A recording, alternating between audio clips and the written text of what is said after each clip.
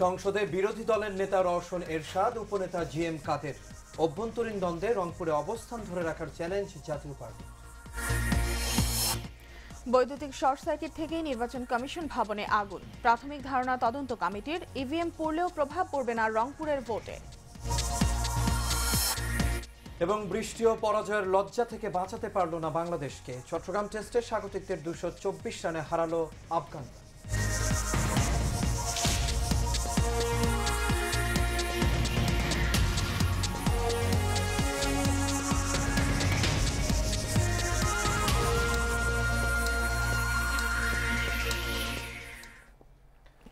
সবাইকে স্বাগত এশিয়ান নিউজের সঙ্গে আছি আমরা দুজন, আমি আনোয়ার রাজ এবং আমি সারাবান তমা। এতক্ষণ শুনছিলেন শিরোনাম, এবারে যাব পুরো খবরে। বাংলাদেশ অভ্যন্তরীণ নৌ পরিবহন কর্পোরেশন আইন 2019-এর খসড়া অনুমোদন দিয়েছে মন্ত্রিসভা। সকালে প্রধানমন্ত্রীর কার্যালয়ে মন্ত্রিসভার নিয়মিত বৈঠকে এ অনুমোদন দেওয়া হয়। দুপুরে মন্ত্রিপরিষদ সচিব মোহাম্মদ শফিউল আলম এ তথ্য জানান। এর আগে সকালে প্রধানমন্ত্রী শেখ হাসিনার সভাপতিত্বে মন্ত্রিসভার বৈঠক শুরু হয়। এ সময় নারী টি-20 বিশ্বকাপের বাছাই পর্বে চ্যাম্পিয়ন হওয়ায় বাংলাদেশ দলকে অভিনন্দন জানান প্রধানমন্ত্রী শেখ হাসিনা। এর আগে বাংলাদেশ পরমাণু শক্তি কর্তৃপক্ষের চেয়ারম্যান ও বিশিষ্ট পরমাণু বিজ্ঞানী প্রফেসর নঈম চৌধুরীর মৃত্যুতে শোক প্রস্তাব আনা হয়।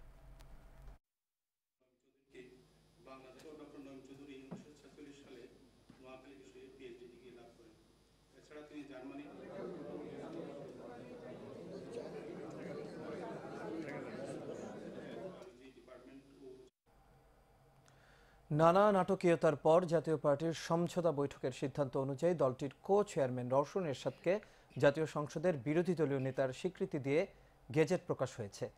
আর জাতীয় পার্টির চেয়ারম্যান জিএম কাদের বিরোধী দলীয় উপনেতা হিসেবে স্পিকার শিরিন শারমিন চৌধুরীর স্বীকৃতি পেয়েছেন। জাতীয় সংসদ সচিবালয়ে জারি করা এই প্রজ্ঞাপনটি প্রকাশিত হয়েছে আজ। গেজেটে বলা হয়, জাতীয় সংসদে সরকারি দলের বিরোধিতাকারী সর্বোচ্চ সংখ্যক সদস্য নিয়ে গঠিত সংসদীয় দলের নেতা রওশন এরশাদকে সংসদের বিরোধী দলীয় নেতা এবং সংসদ সদস্য গোলাম মোহাম্মদ কাদেরকে বিরোধী দলীয় উপনেতা হিসেবে জাতীয় সংসদের স্পিকার শিরিন শারমিন চৌধুরী স্বীকৃতি প্রদান করেছেন। আইন অনুযায়ী বিরোধী দলীয় নেতা, মন্ত্রী ও উপনেতা প্রতিমন্ত্রীর মর্যাদা ভোগ করেন।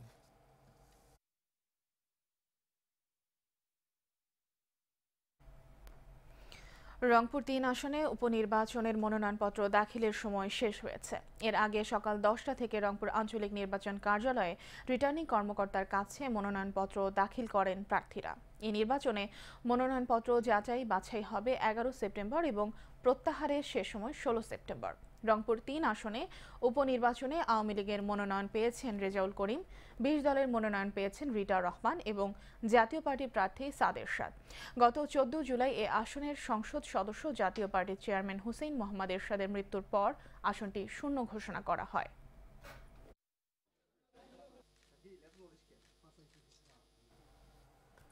জাতীয় পার্টির টালমাটাল রাজনীতির কারণে রংপুর 3 আসনের উপনির্বাচন এখন টক অব দ্য কান্ট্রি। দেবর ভাবির দ্বন্দ্বে এই আসন ধরে রাখা এখন চ্যালেঞ্জ দলটির জন্য। এদিকে প্রার্থী নিয়ে কেউ কেউ অসন্তুষ্ট প্রকাশ থাকলেও কেন্দ্রের সিদ্ধান্ত মেনে নিয়ে জয় ছিনিয়ে আনতে ভোটের মাঠে কোমর বেঁধে নামার ঘোষণা দিয়েছে বিএনপি। তবে পছন্দের প্রার্থীকে মনোনয়ন দেয়ায় খোশ মেজাজে আওয়ামী লীগ নেতাকর্মীরা। রংপুর থেকে কেম সুমনের তোলা ছবিতে বাদশা ওসমানের রিপোর্ট, জানাচ্ছেন মাজহারুল আমিন শুভ।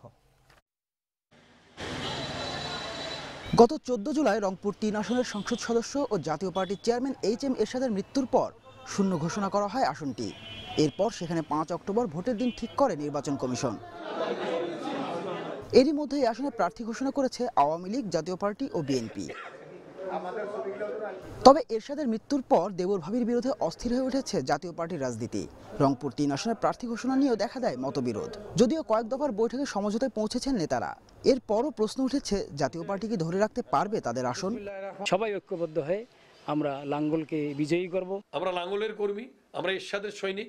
আমাদের এই জাতীয় পার্টি দুর্বার গতিতে আগামী 5 তারিখ ইনশাল্লাহ প্রমাণ করে দেবে যে রংপুরের মাটি এরশাদের ঘাঁটি। তৃণমূল জাতীয় পার্টির দাবিকে উপেক্ষা করে বহিরাগত প্রার্থীকে ঘোষণা করলো, তাতে আমরা হতাশা বোধ করছি।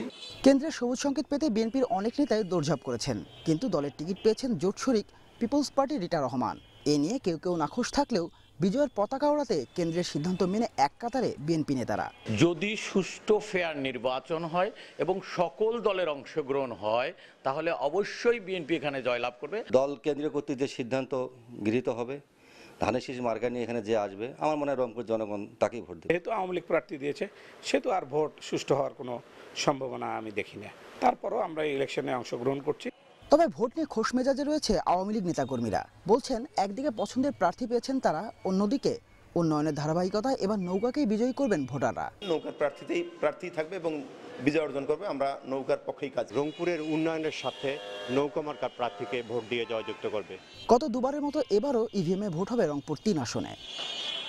মাঝারুল আমিন শুভ, এশিয়ান টেলিভিশন।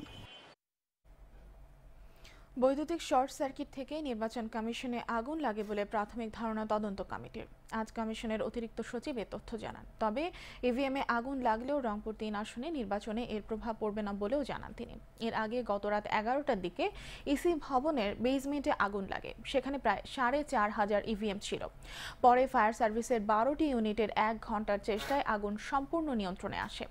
আগুন লেগে ইলেকট্রনিক ভোটিং মেশিনের বেশ ক্ষতি হয়। ঘটনা তদন্তে ফায়ার সার্ভিস ও নির্বাচন কমিশন দুটি আলাদা তদন্ত কমিটি গঠন করে। এর মধ্যে ফায়ার সার্ভিস ২ সপ্তাহের মধ্যে প্রতিবেদন দেবে।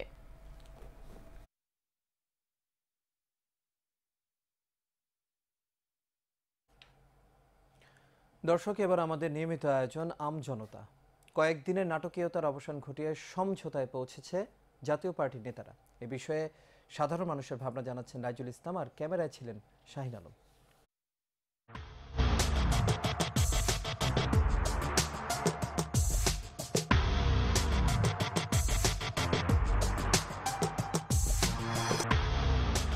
গেল কয়েকদিনের নাটকীয়তার অবসান ঘটিয়ে সমঝোতায় এসেছে জাতীয় পার্টি।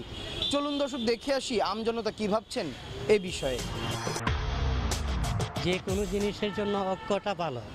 সে ঐক্যটা যদি দেশ এবং জনগণের জন্য হয়, নিঃসন্দেহে এটা দেশের জন্য এবং জাতির জন্য ভালো। এরশাদের ফ্যামিলি থেকে যারা আছে তারা হালটা ধরলেই ভালো হয়। তবে রওশন এরশাদের যে ডিসিশন আমি শুনেছি সেটাই আমি সমর্থন করছি। জাতীয় পার্টিতে আসা 10 বছর ক্ষমতায় ছিল, তারপরে বেচারা অনেক কষ্ট করছে, শেষ পর্যন্ত মারা গেছে। এখন একদিকে আর ভাই, আরেকদিকে ওয়াইফ, ওনারা মিলেমিশে কিছু করাই ভালো। সব সময় একজনই নেতৃত্ব দিয়ে যাবে তা তো হয় না, ঘুরে ঘুরে চেঞ্জ হয়ে আসে, সাধারণত আসে। ভালো জিনিসটা ধরে রাখা উচিত। জাতীয় পার্টির নেতৃত্বে থাকা নেতাদের একত্রিত হয়ে সামনের দিকে দলকে এগিয়ে নিয়ে যেতে হবে, এমনটাই মনে করেন সাধারণ জনগণ। রাইজুল ইসলাম, এশিয়ান টেলিভিশন, ঢাকা। টঙ্গীর কলেজ গেটে ছিনতাইকারীর ছুরিকাঘাতে কামরুল ইসলাম হত্যার সাথে জড়িত থাকার অভিযোগে ৩ জনকে গ্রেপ্তার করেছে র্যাব। এ সময় তাদের কাছ থেকে একটি চাকু এবং মোবাইল ফোন উদ্ধার করা হয়। সকালে রাজধানীর র্যাব মিডিয়া সেন্টারে এক সংবাদ সম্মেলনে একথা জানান র্যাব ১-এর সিইও সরওয়ার বিন কাশেম। এ সময় তিনি বলেন, গত ৭ সেপ্টেম্বর রাতে কলেজ গেটের সামনে ছিনতাইকারীরা কামরুল ইসলামের কাছ থেকে নগদ ৫০,০০০ টাকা এবং মোবাইল ফোন ছিনিয়ে নেওয়ার পর তার পায়ের নিচে আঘাত করে। অতিরিক্ত রক্তক্ষরণের কারণে তার মৃত্যু হয়। প্রাথমিক জিজ্ঞাসাবাদে হত্যাকাণ্ডের সাথে জড়িত থাকার কথা স্বীকার করেছে আসামিরা।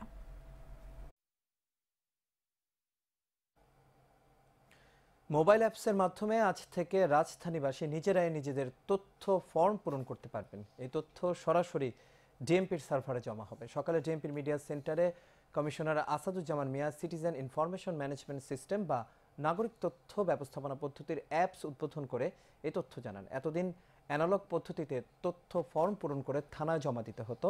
আজ থেকে রাজধানীবাসী স্মার্টফোনের মাধ্যমে অ্যাপস ডাউনলোড করে তথ্য ফর্ম পূরণ করে জমা দিতে পারবেন।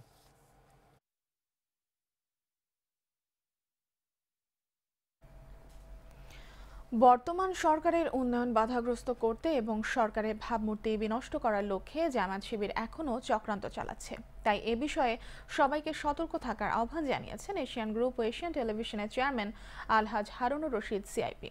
গতকাল বিকেলে রাজধানীর কারওয়ান বাজারে বাংলাদেশ চলচ্চিত্র উন্নয়ন কর্পোরেশনের নায়ক মান্না ভবনে ঢাকা সাংস্কৃতিক সংগঠন আয়োজিত ঈদ পুনর্মিলনী উপলক্ষে আলোচনা সভায় একথা বলেন তিনি। এ সময় জাতির পিতার স্বপ্ন বাস্তবায়নে প্রধানমন্ত্রী শেখ হাসিনার হাতকে শক্তিশালী করার লক্ষ্যে সবাইকে ঐক্যবদ্ধ হয়ে কাজ করার আহ্বান জানান আলহাজ হারুনুর রশিদ সিআইপি।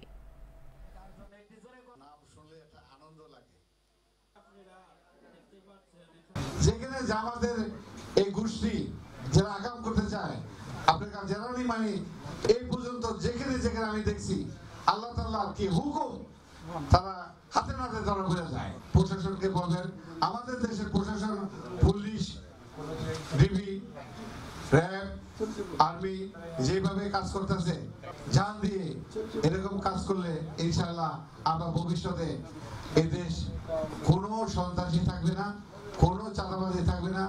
৩০ লক্ষ মুক্তিযোদ্ধা আমার ভাই বোন যারা মারা গিয়েছে, তার বাবা মা যারা, তার সন্তানের কি জ্বালা। আমাদের জাতির পিতা শেখ মুজিবুর রহমান এবং সে মারা গেছে, সাথে সাথে ওনার সাথে 17 জুন এবং ছোট্ট বাচ্চা শেখ রাসেল তাকে শুনতে দেওয়া খুব গেছে। তাদের প্রতি ঘৃণা রেখি, তাদেরকে নিন্দা করি। এবার বাংলাদেশ আফগানিস্তান টেস্টের খবর। চট্টগ্রামে বৃষ্টি বিঘ্নিত একমাত্র টেস্টে সফরকারী আফগানিস্তানের কাছে 224 রানের বিশাল ব্যবধানে হারের লজ্জা পেল স্বাগতিক বাংলাদেশ। 4 উইকেট হাতে নিয়ে শেষ দিনে জয়ের জন্য 262 রানের টার্গেটে ছিল বাংলাদেশ, কিন্তু বৃষ্টির কারণে সকালে খেলা শুরু হয়নি। দুপুর 1টার দিকে খেলা শুরু হলেও মাত্র 13 বল খেলার পর আবারও বৃষ্টির কারণে খেলা বন্ধ হয়ে যায়। এরপর বৃষ্টি বন্ধ হলে 4:15টার দিকে আবারও খেলা শুরু হয়। খেলা শুরুর প্রথম বলে আউট হয়ে যান সাকিব। আর বাংলাদেশের দ্বিতীয় ইনিংস শেষ হয় মাত্র 173 রানে। আফগানরা জয় পায় 224 রানের বিশাল ব্যবধানে। নিজেদের প্রথম ইনিংসে 342 ও দ্বিতীয় ইনিংসে 260 রান করে আফগানিস্তান, এবং বাংলাদেশ নিজেদের প্রথম ইনিংসে অল আউট হয় 205 রানে।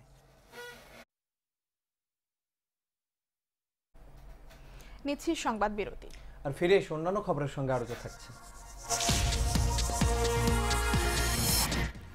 কুমিল্লার বুড়িচংয়ে কথিত বন্দুকযুদ্ধে তিন ডাকাতের মৃত্যু। 3 জেলায় সড়কে প্রাণ গেল 7 জনের।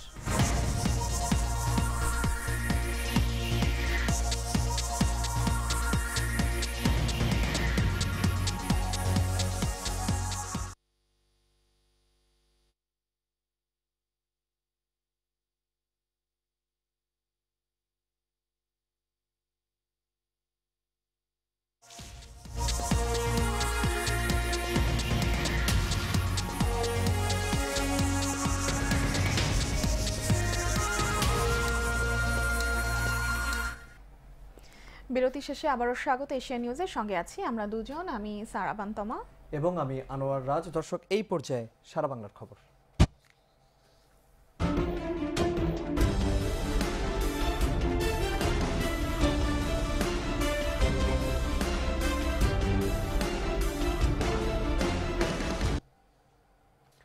কুমিল্লার বুড়িচংয়ে কথিত বন্দুকযুদ্ধে 3 জন নিহত হয়েছে। পুলিশের দাবি নিহতরা ডাকাত দলের সদস্য।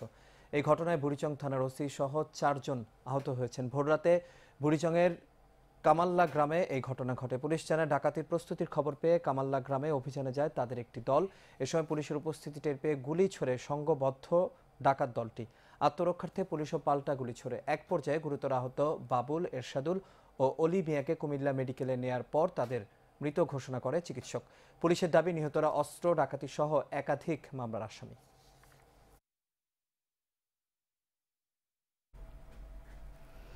ময়মনসিংহে ত্রিশালে ট্রাক চাপায় 2 পথচারীর মৃত্যু হয়েছে। আর ঠাকুরগাঁয়ে নৈশ কোচ নিয়ন্ত্রণ হারিয়ে নিহত হয়েছে আরও একজন। পুলিশ জানায় সকালে ঢাকা ময়মনসিংহ মহাসড়কের সাইনবোর্ড এলাকায় একটি ট্রাক নিয়ন্ত্রণ হারিয়ে 2 জন পথচারীকে চাপা দেয়। গুরুতর আহত অবস্থায় তাদেরকে হাসপাতালে নেওয়ার পথে মারা যান ফজলু মিয়া ও আলাউদ্দিন। এদিকে ঠাকুরগাঁয়ে হানিফ পরিবহনের একটি বাস নিয়ন্ত্রণ হারালে ঘটনাস্থলে একজনের প্রাণহানি সহ আহত হন অন্তত 17 জন। তাদের স্থানীয় হাসপাতালে ভর্তি করা হয়েছে। এদিকে লালমনিরহাটের বড় খাতায় সড়ক দুর্ঘটনায় প্রাণ গেছে আরও 2 জনের, এবং নারায়ণগঞ্জে ক্যাভার্ড ভ্যান চাপায় 2 জন নিহত হয়েছে।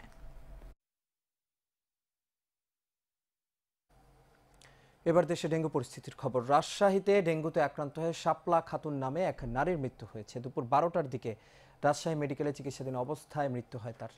রাজশাহী মেডিকেলের উপপরিচালক ডাক্তার সাইফুল ফেরদৌস জানান, ডেঙ্গু জ্বরে আক্রান্ত হয়ে গত 4 সেপ্টেম্বর 38 নং ওয়ার্ডে ভর্তি হয়েছিলেন শাপলা খাতুন নামের ওই নারী, কিন্তু তার কিডনি বিকল হয়ে পড়লে গত মঙ্গলবার নেওয়া হয় আইসিইউতে। আজ দুপুর 12টার দিকে মৃত্যু হয় শাপলার। 24 ঘন্টায় এই হাসপাতালে আরও 4 জন ডেঙ্গু জ্বরে আক্রান্ত রোগী ভর্তি হয়েছেন। বর্তমানে এই হাসপাতালে চিকিৎসাধীন আছেন আরও 35 জন।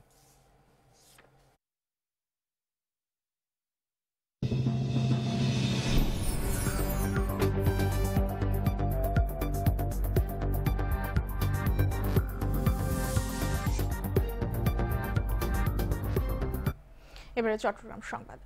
চট্টগ্রাম সিটি কর্পোরেশনের উদ্যোগে সন্ত্রাস, জঙ্গিবাদ, মাদক এবং দুর্নীতি বিরোধী মতবিনিময় সভা হয়েছে। দুপুরে নগরীর একটি কমিউনিটি সেন্টারে স্থানীয় ওয়ার্ড কাউন্সিলর গিয়াসউদ্দিনের সভাপতিত্বে মতবিনিময় সভায় প্রধান অতিথি ছিলেন চট্টগ্রাম সিটি মেয়র আজম নাসির উদ্দিন। এ সময় বক্তারা বলেন, সন্ত্রাস, জঙ্গিবাদ, মাদক এবং দুর্নীতি সমাজকে ধ্বংস করে। সুন্দর ও বসবাসযোগ্য সমাজ গঠনে সবাইকে এসবের বিরুদ্ধে সোচ্চার হওয়ার আহ্বান জানান বক্তারা।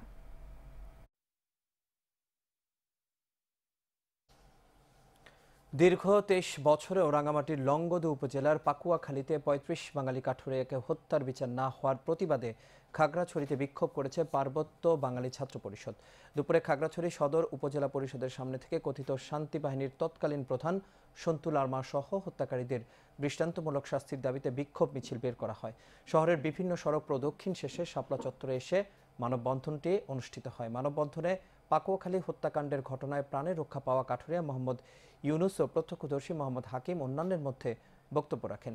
1996 সালের 9 সেপ্টেম্বর রাঙ্গামাটির লংগদু উপজেলার পাকুয়াখালীতে ৩৫ বাঙালি কাঠুরিয়াকে আটকে রেখে হত্যা করা হয়।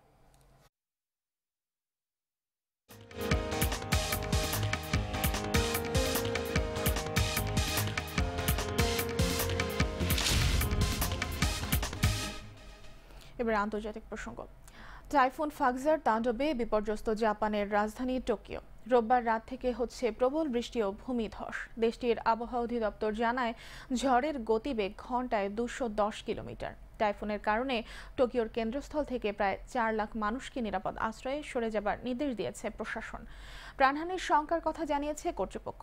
এরই মাঝে ব্যাপকভাবে ক্ষতিগ্রস্ত হয়েছে অঞ্চলটির যোগাযোগ ব্যবস্থা। বন্ধ রাখা হয়েছে শতাধিক বুলেট ট্রেন সার্ভিস এবং বিমান ফ্লাইটের চলাচল। বিদ্যুৎ বিচ্ছিন্ন 2,90,000 ঘরবাড়ি ও স্থাপনা। এর আগে উত্তর কোরিয়ায় তাণ্ডব চালায় ঝড়টি।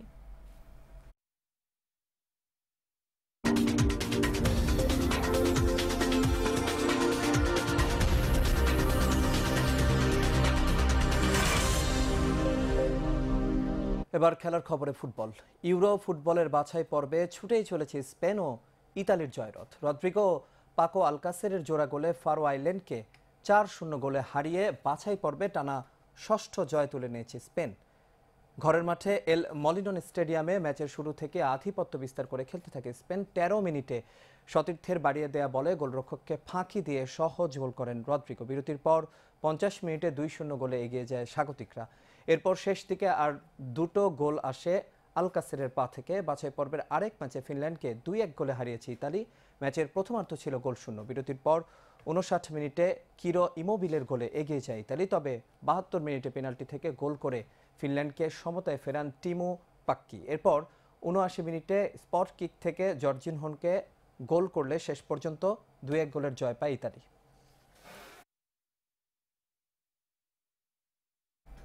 শেষ করবে এশিয়ান নিউজ। তবে তার আগে সংবাদ শিরোনামগুলো দেখে নেব আরো একবার।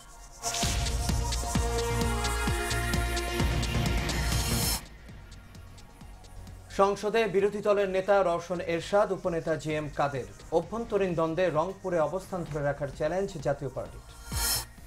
বৈদ্যুতিক শর্ট সার্কিট থেকে নির্বাচন কমিশন ভবনে আগুন, প্রাথমিক ধারণা তদন্ত কমিটির। ইভিএম পড়লেও প্রভাব পড়বে না রংপুরের ভোটে। এবং বৃষ্টি ও পরাজয়ের লজ্জা থেকে বাঁচাতে পারল না বাংলাদেশকে। চট্টগ্রাম টেস্টে স্বাগতিকদের 224 রানে হারালো আফগানরা।